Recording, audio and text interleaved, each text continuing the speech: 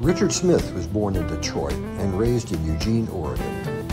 It was a Chick Corea concert at the age of 14 that initially fueled his passion for music.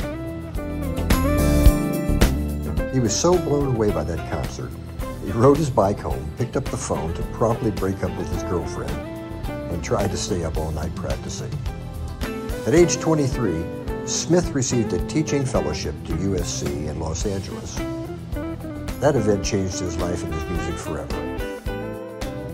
Luminaries such as Lee Ritenour, Paul Jackson Jr., Larry Koonse, Christopher Parkening, and the entire LA Guitar Quartet had attended U.S.C., and Richard considered it an honor to have received such an award.